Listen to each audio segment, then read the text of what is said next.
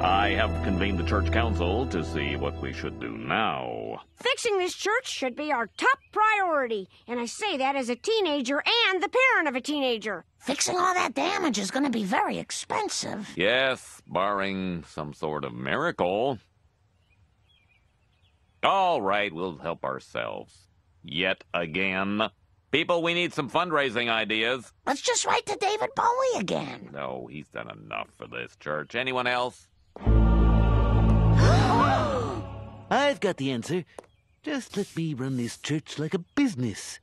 It's kind of you to offer, Mr. Burns, but buzz around town is that you're, well, evil. Oh, that's just a skip rope rhyme. Believe me, the Lord's gonna go for this in a big way. Now, who's with me? Oh, I guess we have no choice. Excellent. Go! Oh, you'll get yours. This is Lindsay Nagel. Don't let the skirt fool you.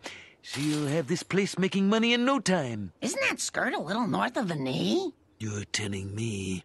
I guarantee I can find some new revenue streams. Step 1, let's sell some ad space. Reverend, how would you feel about wearing this robe? Conflicted.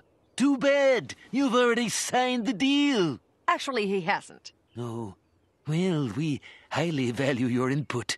Until you sign the deal. Let me handle this, Monty? Good idea.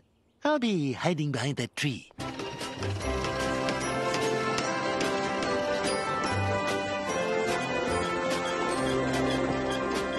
What are they doing to the church? We're rebranding it. The old church was skewing pious.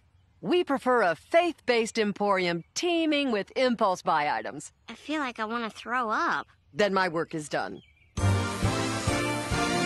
Why does Jesus have a lasso? 'Cause he's all man.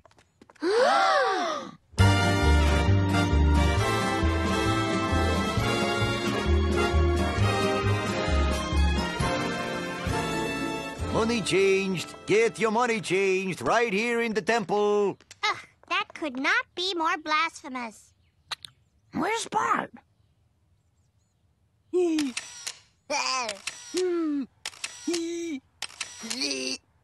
a nice one for Grandma. Fine. These new pews are so comfy. I am not going to be taken in by all of this. Lisa, don't sulk. You're on the Jumbotron. Adorable.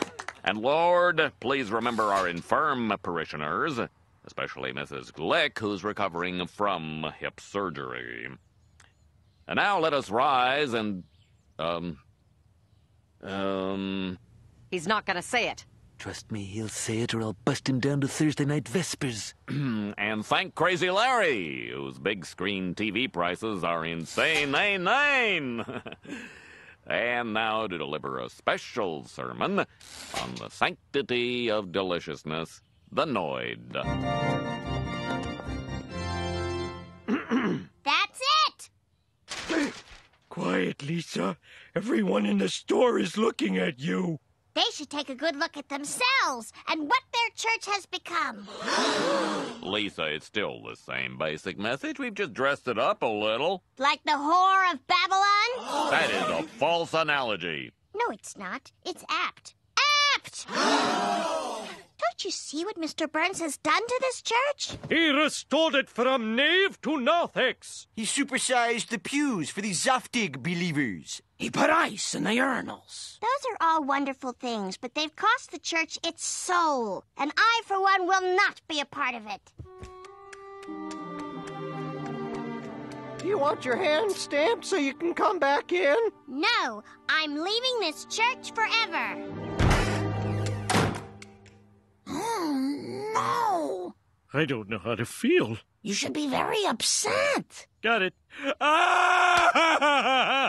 How is that? A little much. Oh. Ah.